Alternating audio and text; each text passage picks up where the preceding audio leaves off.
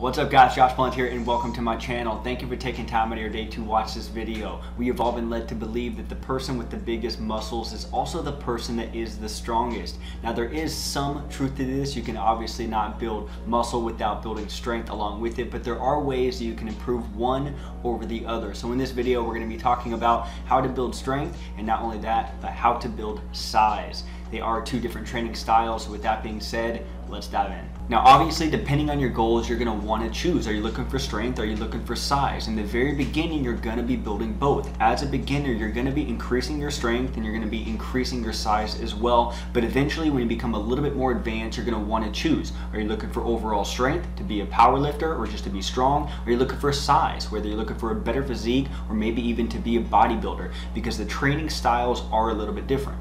Now don't get me wrong, there are some similarities as well. The exercises that you're going to be doing do not have to change, as well as the equipment that you're going to be using. That can all be relatively the same. What's going to change is the amount of sets and reps that you're doing for each exercise or your training volume, as well as the weight that you're going to be using, which is a very important part, or your training intensity and the amount of rest that you take. So the amount of rest that you take in between each set for recovery. For an example, if you're training for hypertrophy or size, your sets and your reps are going to be a lot higher than if you're training for strength. For an example, your reps are going to be in between 8 to 20 reps if you're training for size, with 3 to 5 sets per exercise. Your rest time is going to be in between 1 to 3 minutes after each set, depending on the recovery time that you need. That's where you need to listen to your body. As far as your training intensity, that's going to be lower in weight compared to strength, obviously. So what we're looking at is about 70 to 80% of a 1 rep max. If you don't know what your 1 rep max is, just choose a weight, pump out as many reps as you can, raise the weight until you can only do 1 rep. That's going to be your 1 rep max for that exercise.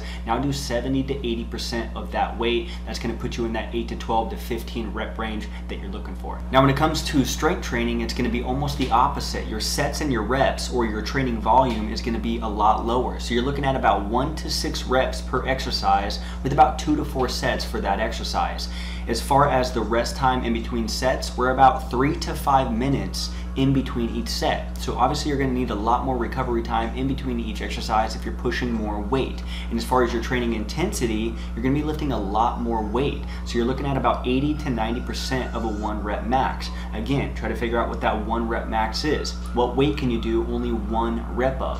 Whatever that is, do 80 to 90% of that weight, and that's going to put you in that 1 to 6 rep range. So as you can see, the exercises that you're going to be doing can be the same. The equipment that you're going to be using can also be the same. What it's really going to boil down to is your training volume. So what are the sets and reps that you're doing for each exercise, as well as your training intensity, how much weight are you lifting for each exercise, and your rest time in between sets. If you're lifting more weight, you're going to need more recovery time. So it's really based on your individual goals. Whatever your goals are, it's not just important to improve on the muscle fibers of the body, but it's also important to improve the tendons and ligaments, or the soft tissues, as well as the bones and the joints as well. These are the foundations of your success.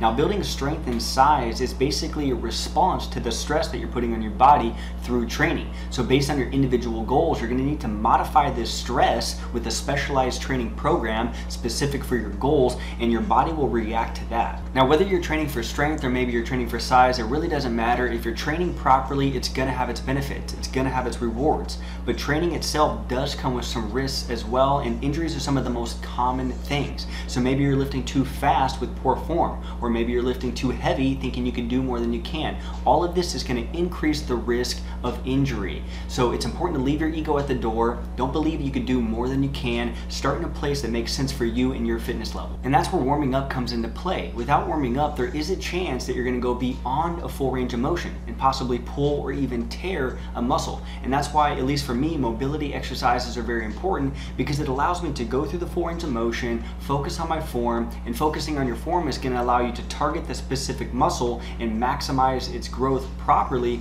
but it also reduces the risk of injury. Another rookie mistake is holding your breath during your sets. I see this all the time, and it's understandable. It's hard to focus on breathing when you're lifting a ton of weight. I completely understand. But holding your breath during your sets or during your reps is going to cause a high blood pressure, which could cause a hernia. This is not fun. It's extremely painful. I'm sure most of you have heard of that. And by breathing during your exercise, you're going to be increasing oxidation through your muscles. And that's what our body needs to burn calories for its fuel. And another very common mistake, especially as a beginner, is not resting in between your workouts. I see this all the time, especially as a beginner. Your body isn't used to going through that kind of stress, so it needs its recovery time. It needs to recover so it can grow stronger, therefore you can use that strength and that size in the gym next time. But without that proper recovery, you're only increasing the risk of injury. And not only that, during your next workout, you're not going to have the same level of intensity. You're not going to have the same level of volume that you did before, because you're going to be sore, right? You're going to be more exhausted, your muscles are going to be exhausted, and you're increasing the risk of injury. So it's important to listen to your body, rest as you need that, and in order to do that, you have to leave your ego at the door. In the beginning, it's going to take more time. You need to get into the gym, listen to your body. If you're sore, take the day off, or at least don't work out the same muscle group. So make sure you listen to your body, leave your ego at the door, and take the rest as you need it. And with that being said, the choice is obviously yours. As long as you're working on your form, you're taking precautions, you're playing it safe, you're listening to your body, progressive overload, as long as you're getting better over time, then whether you're training for strength or if you're training for size, they both have massive benefits. So if you are looking for size, make sure you're increasing the volume or the sets and reps for each exercise. Make sure that you're giving a moderate amount of weight or training intensity, and shorten your rest time in between sets. If you're looking for strength, make sure you're decreasing your volume.